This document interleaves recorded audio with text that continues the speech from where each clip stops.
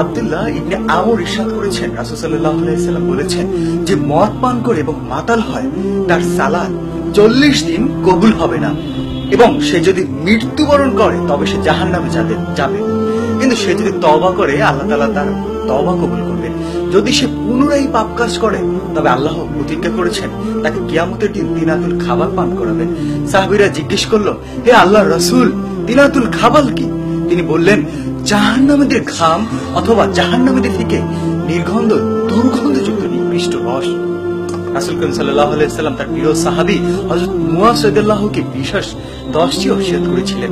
তার মধ্যে একটি ছিল, কখনো কোনো প্রকারে মদ পান করবে না, কারণ এটি সকল অশ্লীলতার মূল।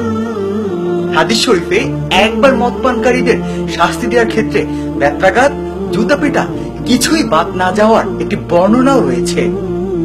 নবী করিম সাল্লাল্লাহু আলাইহি ওয়াসাল্লাম স্পষ্ট বলেছেন যে যে বস্তু বেশি পরিমাণ খেলে নেশা হয় তার সামান্য পরিমাণ খাওয়াও হারাম। এমনকি মদের খালি পাত্র বোতলগুলো ঘরে রাখার ব্যাপারেও স্পষ্ট নিষেধাজ্ঞা আরোপ করা হয়েছে।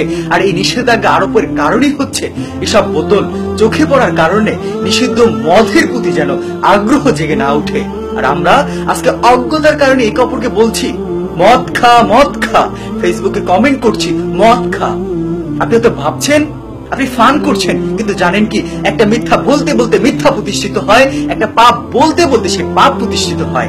আপনি যখনই বলছেন মদ খা, মদ খা, তার হারাম খেতে বলছেন, তাকে জাহান্নামী করছেন, আপনি পাপের ভাগীদার হচ্ছেন।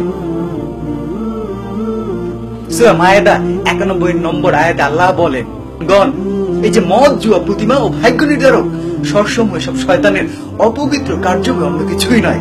অতএব এগুলো থেকে বেঁচে থাকো যাতে তোমরা কল্যাণ প্রাপ্ত হয়। সূরা মায়েদায় আল্লাহ তাআলা আরো বলেন, শয়তান তো চায় মদ, জুয়ার মাধ্যমে তোমাদের মধ্যে শত্রুতা, হিংসা বিদ্বেষ সৃষ্টি করতে এবং আল্লাহর স্মরণ, নামাজ থেকে বিরত রাখতে। তাহলে তোমরা কি এসব থেকে বিরত থাকবে?